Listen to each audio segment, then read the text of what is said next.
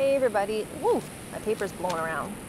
It's Jill Kay, functional nutritionist and owner of Down to Earth Wellness. If we haven't met yet, I work a lot with outdoorsy women who are dealing with burnout and who want to have more energy, more calmness, and more energy to get out there and do the adventures that they want to do. So I'm going to do a quick video for you today. First of all, I'd love to hear from you. Comment below if you're new here, or if you've been hanging around. Let me know your name, where you're from, and I would love to hear from you and connect with you. And today you're going to learn 3 simple diet changes you can make to help you improve your energy. So are you ready? Let's get rolling. I have my little piece of paper to keep me organized. And again, I'm filming this from my lovely little log I'm sitting on in Costa Rica. I was just out for a sunset walk, so I have to hurry up before it gets dark. And I'm kind of sweaty because I did half my walk and then I have to walk back, so hopefully I don't look too sweaty on this video. All right, so here we go. Like Adam Sandler says in the wedding, what's that movie, The Wedding Crashers? It's about money though, but the guy says, "What do you know about money?" He's like, "I have some, I like it, I know I want more of it." I was gonna say the same thing about energy. I have some, I like it, I want some more of it.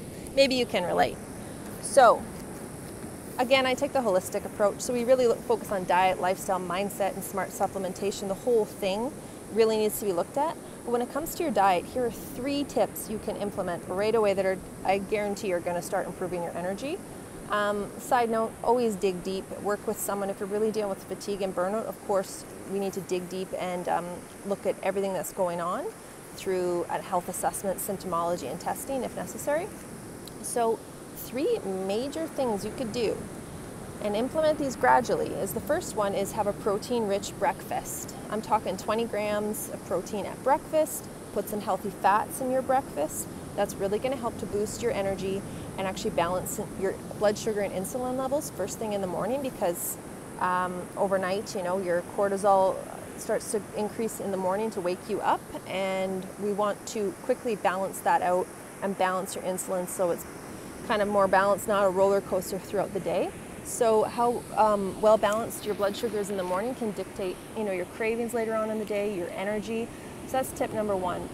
Really start having a really nice wholesome breakfast with some protein. 20 grams is usually sufficient. If you like smoothies, chia parfaits, a gluten-free oatmeal, put some almonds on it, put some Brazil nuts, put some nuts and seeds in there, some protein powder in your smoothie.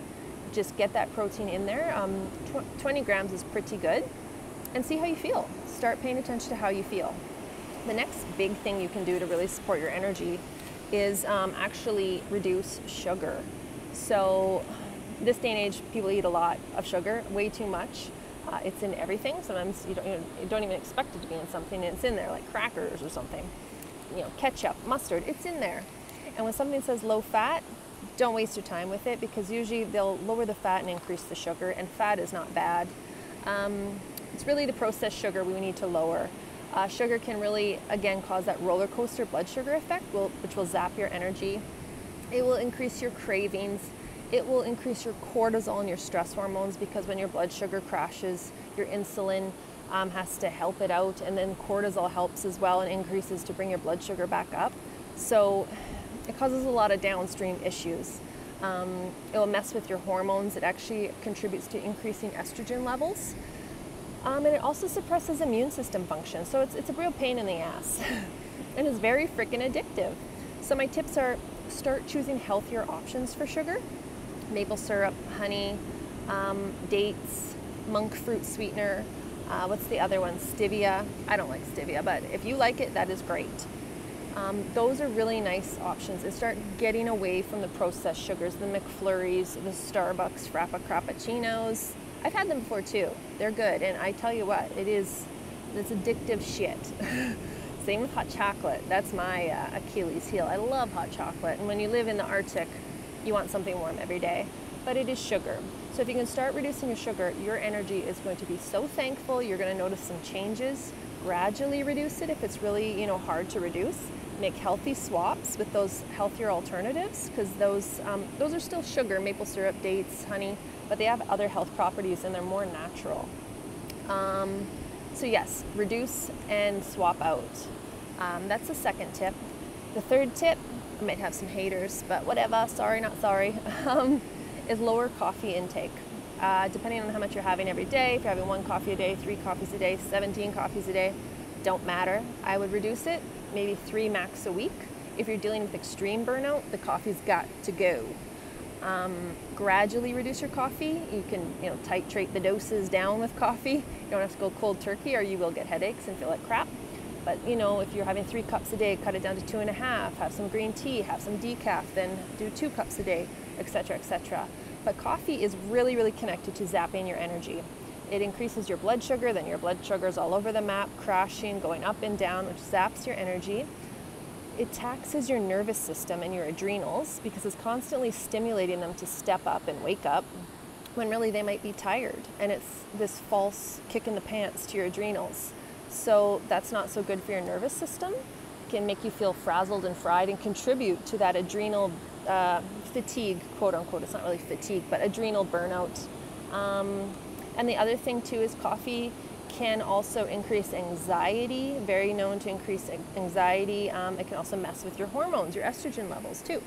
So I really suggest if you feel great and your energy is moderate, you're having multiple coffees a day, I would reduce it to 3 cups a week. And if you're dealing with lots of burnout, then ditch the coffee. But some options are matcha lattes, delicious, less caffeine.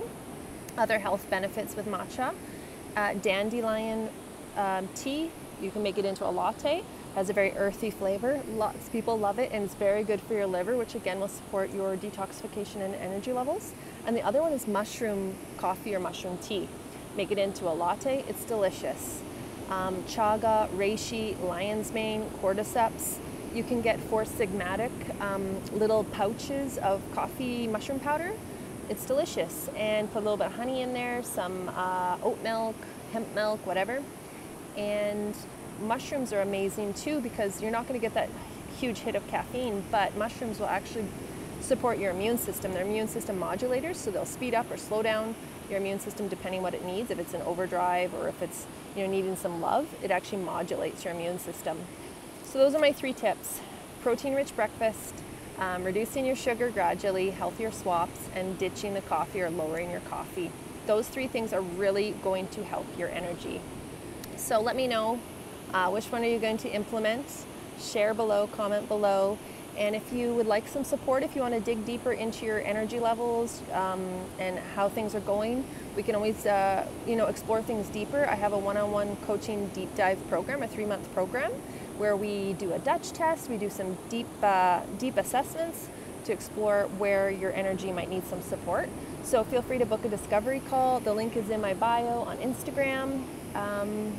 Or just shoot me a DM. I'm happy to chat.